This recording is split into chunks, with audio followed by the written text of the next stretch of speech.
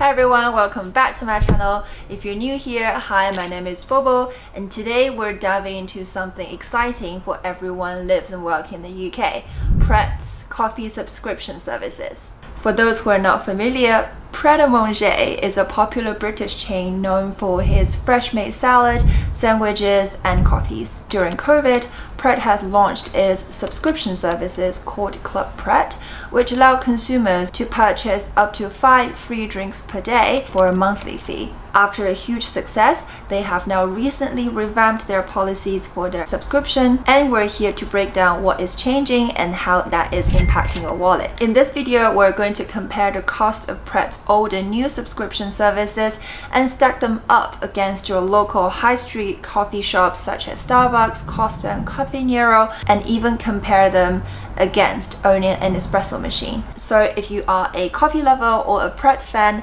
stick around and let's dive in to find out whether the new terms are worth it. The old subscription services that Pret first initiated is to allow customers to purchase up to 5 free drinks per day for a monthly fee of 20 quid. It shortly increased to £30 per month around March 2023. So this is Pret's push to adapt customers' consumer habits and the increased focus on subscription revenue in response to the COVID-19 pandemic. Let's assume an average person drinks 1 coffee per day. I've sneakily taken a picture from a Pret branch, and then it turns out the average cost per coffee drink is around 3.50 quid, and you drink 1 coffee every single day all year round, and that would cost you around £1,278 per year. And if you get the Pret subscription during that time, you will only be entitled to pay around £360, and that is a huge saving with the Pret subscription. And now the new subscription terms came into effect around September 2024, and that means for existing Club Pret members, customers allowed to purchase up to 5 drinks per day at half price for a monthly fee of £5 until March 2025. And after March 2025, the monthly fee will be increased to £10.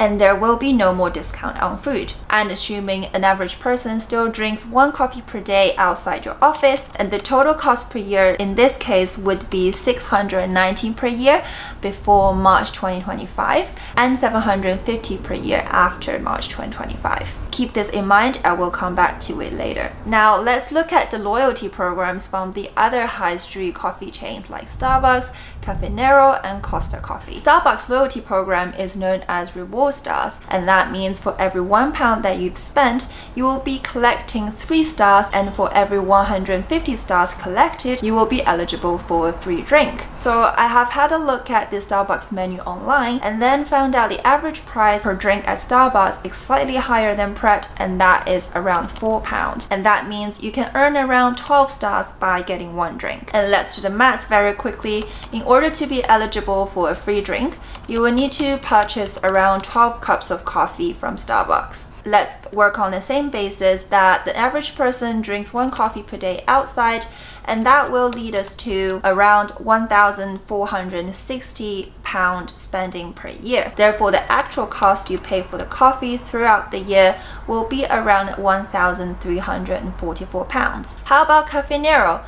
Nero offers a slightly simpler loyalty program where you are eligible for a free drink after purchasing 9 drinks at its original price. The average price per drink at Nero is slightly cheaper than Starbucks, and that is around 350 quid. Working on this basis, you will be eligible for around 40 drinks from Nero throughout the year. And let's deduct the cost of that 40 free drinks from the 365 drinks that you will have throughout the year, and that will give you around £1,137 per year. Last but not the least, from the high street coffee chains, Costa Coffee. Costa Coffee offers a similar loyalty program to Nero, and you will be rewarded 1 free drink after purchasing 10 coffees from Costa. In order to incentivize consumers to use a reusable cup, Costa Coffee will offer you double the points when you use a reusable cup when purchasing the coffee. And we all want to maximize the benefit and use the reusable cups, and that means given around £4 per drink at Costa coffee, we will be expected to spend around £1,168 per year, which is slightly higher than Caffè Nero. Let's all stack them together. Now you can see a little comparison, right? For some people, they would prefer to have their coffees outside. How about for the others who would like to have their coffee at home, take their time, and owning an Nespresso machine? So looking at the Nespresso website, the average price per capsule is around £0.46. For simplicity of the calculation, we will use 0.45 here. That's still working on the assumption that the average person drinks 1 coffee per day throughout 365 years, and that will cost you around £164 on the capsules only, plus the initial investment on the Nespresso coffee machine. And I am looking at the original machine, which I am currently owning, that costed me around £189. And if you wish to buy a milk frother, that would add £50 on top of it, which will be £239 initial investment. So as a qualified accountant, and with the aim to deliver you the result as accurate as possible, I have looked into 2 options. One is you are a milk coffee lover. You love lattes, cappuccinos, etc., and you will invest in the milk frother and spend money on milk and dairy alternatives. On the other hand, you are a black or white Americano drinker, which will spend significantly less on the milk and would only invest in an espresso machine on its own. I will not walk you through the calculations here, but I will present it on the side so you can see how long it will take for your Nespresso machine and capsules to become more cost effective than your Pret subscription. So the results that I found have actually been quite interesting. If I compare the Nespresso machine with the Pret's old subscription, if you are a milk coffee lover, it will take you around 1 year and 9 months to have your Nespresso machine more cost effective than old Pret subscription. Whereas in the meantime, if you are a black or white Americano lover, it will take you slightly shorter to make the Nespresso machine worth the value, and that will take you around 1 year and 5 months. However, with the new subscription, with the increased price thereafter, that time has been significantly reduced. So with the £5 per month subscription, it turns out after 5 months, you will get the value of your Nespresso machine back if you are a milk coffee lover. Whereas if you are a black or white Americano coffee lover, consuming less milk, and that will only take you about 4 months.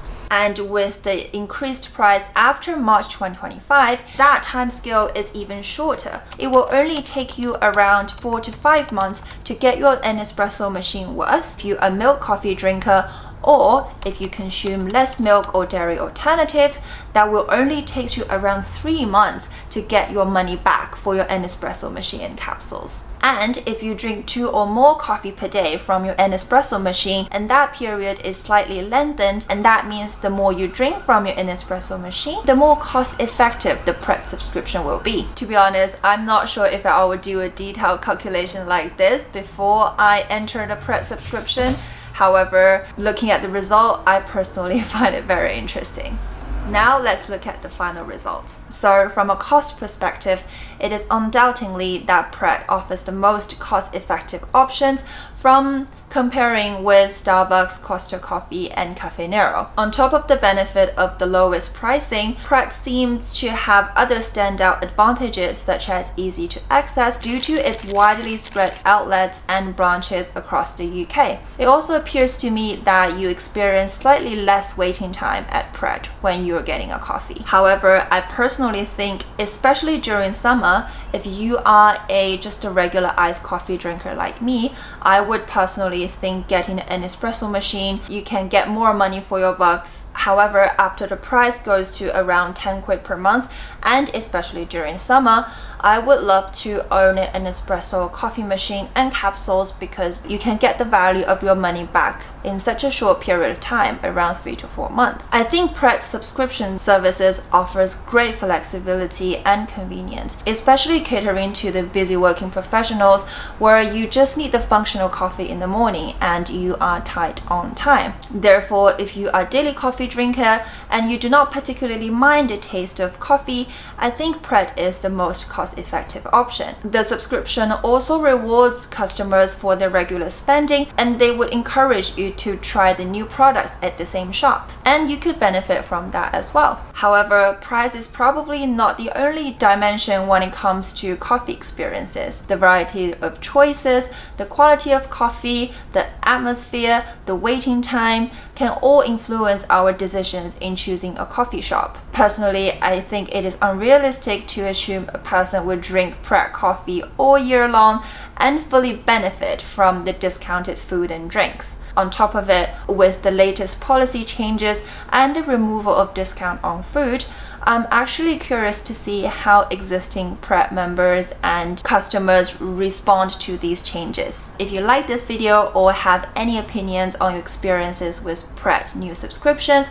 or any other coffee shops, please give this video a thumb up and let me know in the comment section below. Thank you for watching, and please check my other videos on the channel here and here, and I'll see you next time.